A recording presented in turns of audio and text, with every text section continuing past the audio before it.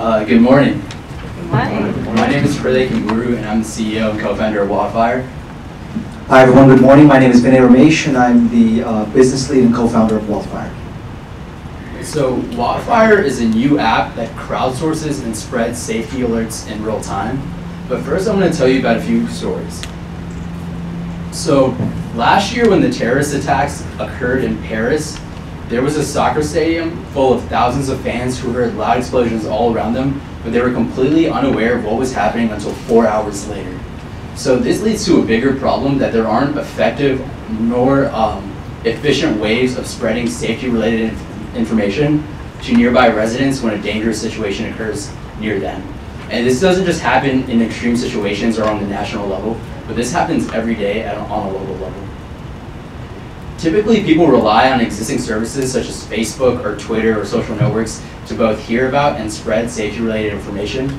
Last semester at UC Berkeley, I was almost mugged on campus. I went home and I posted a status about this on Facebook. It reached well over 600 students, but there were 30,000 other students that night who didn't know what occurred, who had to walk past that same path.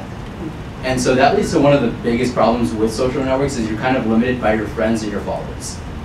The second is if you use apps such as Twitter, you actually have to be online on the app scrolling through your newsfeed to view safety-related information. And as you can see here, it's typically mixed among other non-related safety tweets. There's existing services today that try to solve this problem. They can typically be split up into two categories with mobile panic buttons and peer-to-peer safety apps. Mobile panic buttons typically allow you to press a button which alerts the police if you're in a dangerous situation. And peer-to-peer apps essentially let you communicate with your family and your loved ones to let them know that you got home safe.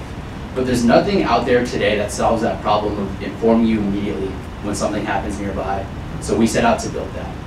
So we built Wildfire, which does essentially that. It allows you to hear and receive safety alerts in real time, inform your local community if something happens, and also view incidents before you walk home late at night.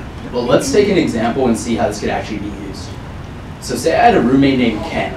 Ken's walking home late one night and he witnesses an armed robbery near campus. Ken can now go into Wildfire and post an alert. When he posts an alert, several things happen. The first is his emergency contacts, his parents, his roommates, his loved ones meet. We get a text message, we don't even need the app downloaded. So now before I walk home that night, I know what has happened. The second thing is other Wildfire users in the nearby area get a push notification. So if there's another student walking home that night, she doesn't have to be friends with Kent, she doesn't need to know Kent, but because Kent witnessed that and posted it, she's now informed of what just happened. The last thing is anyone walking home that night can view a map or a feed view of incidents that have happened around them to help get home safe. Really what makes Wildfire different than existing safety apps is we do three things. The first thing we do is we crowdsource information from news stations, police organizations, social media. The second thing is we make this a social experience where users can inquire further, ask questions if incidents happen near them. And the last thing is we're informing you in real time when something happens nearby. What we did is we released a beta of this app at UC Berkeley last semester. Within the span of a few weeks, we went from 0 to thousands of users because every time we sent out an alert, we were averaging 20 new downloads. We really haven't done any marketing on campus, and this is purely word-of-mouth growth. And what we realized is by utilizing key partnerships with campus police, student government, and campus newspaper, we can essentially go into a college campus and get an initial user base and spread from there. We don't plan on just using this at UC Berkeley, but we plan on doing this at college campuses across the country. And so we've already had colleges from UCLA to colleges on the East Coast express interest in bringing Wildfire to their campuses.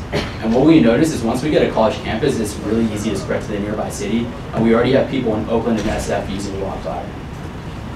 So we're Wildfire, the crowdsourced safety app, and we're here looking for connections for potential partners in SF and Oakland, and also help with user acquisition in those areas. Thank you.